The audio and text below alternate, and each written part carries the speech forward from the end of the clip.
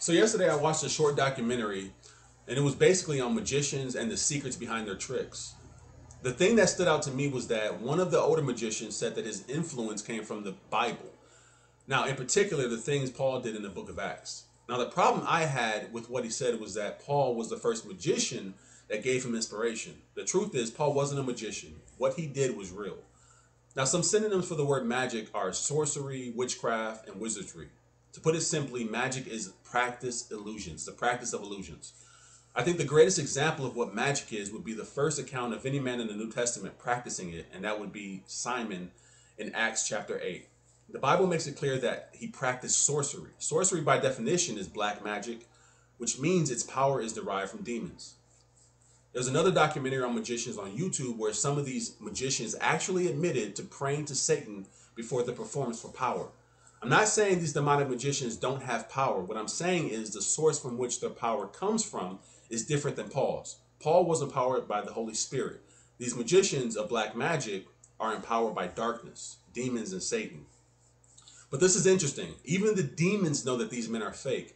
And I want to go ahead and read a funny account of this happening in the book of Acts. I'm going to read from Acts chapter 19, verses 11 through 19.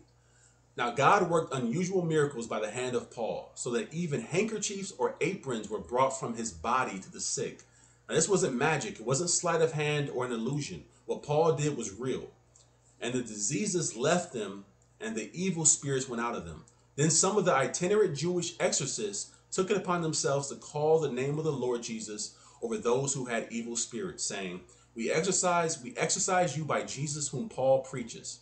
Now, I mean, these men were basically, if you think about it, they were basically Catholic priests, like the Catholic priests of history, right? The whole exorcism, tying the person down to the bed and waving a cross and sprinkling holy water, that's pretty much what they were. The way the movies portray them is pretty much what and how they did it.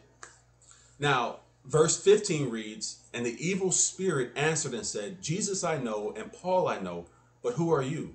Now, in my opinion, this has got to be one of the biggest exposals of all time. You pretty much get called out by a demon for being fake, okay?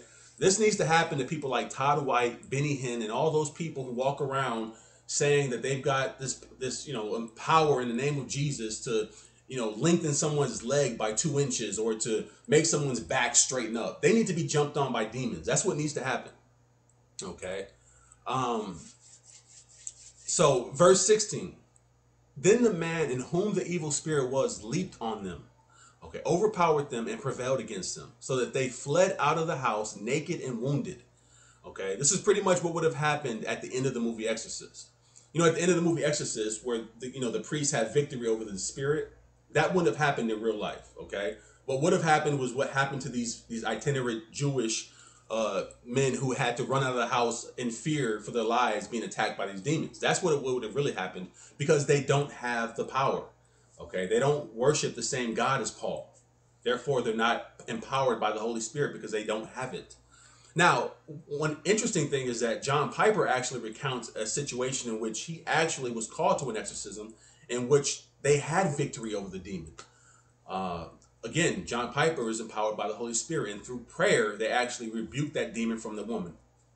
And so I just wanted to kind of just break that down in regards to the movie Exorcism and any false teacher who does, miracles and works in the name of Jesus Christ. Unless you're of Christ, you cannot perform the things Paul did. So thank you guys for listening, and let me know in the comments what you think.